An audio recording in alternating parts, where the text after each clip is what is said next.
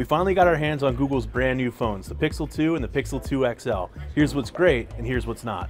Quick differences between the two. The smaller Pixel 2 with a 5.5-inch screen starts at $649, while the larger 6-inch Pixel 2 XL starts $200 more at $849.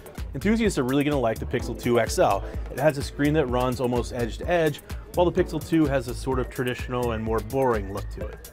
Both phones, however, run the latest version of Android. It's called Android Oreo, and they also sport Google's new Lens technology, which allows you to take pictures of objects, including even stores, and Google can identify them for you. They also have a couple features that we haven't seen on other Android phones. They're both able to listen to music at any time and let you know what song is playing on the home screen. Also, whenever a meeting's coming up, the top menu bar there alerts you right ahead of the meeting.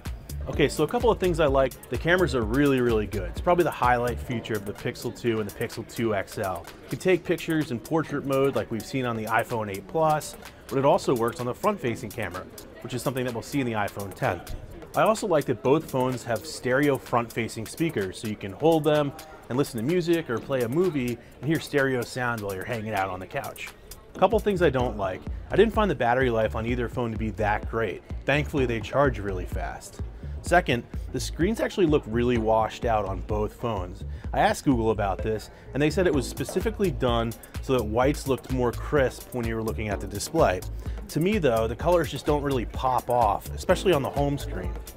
I also wish both phones had wireless charging. It's something that used to be really popular in Android phones, and Samsung and LG have continued to add it, but Google hasn't added it to the Pixels yet. And now that Apple's added it to the iPhone 8, I think we're going to start seeing it more and more. They're exclusive to Verizon, which makes them kind of hard to get. You can either get them on a contract at Verizon or pay full price from Google for an unlocked model, which will work on carriers like T-Mobile and AT&T. So should you buy them? Yes, if you're an enthusiast and you really want the latest version of Android. It's really polished and works really well. On the other hand, I think most folks are probably better suited by a Galaxy S8. It's cheaper, it has wireless charging, still charges quickly, it has a better display that runs from edge to edge. So for most of you, get a Galaxy S8. For everybody who really needs Android, Pixels are probably your best bet.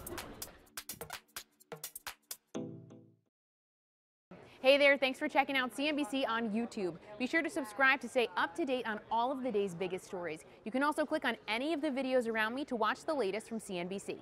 Thanks for watching.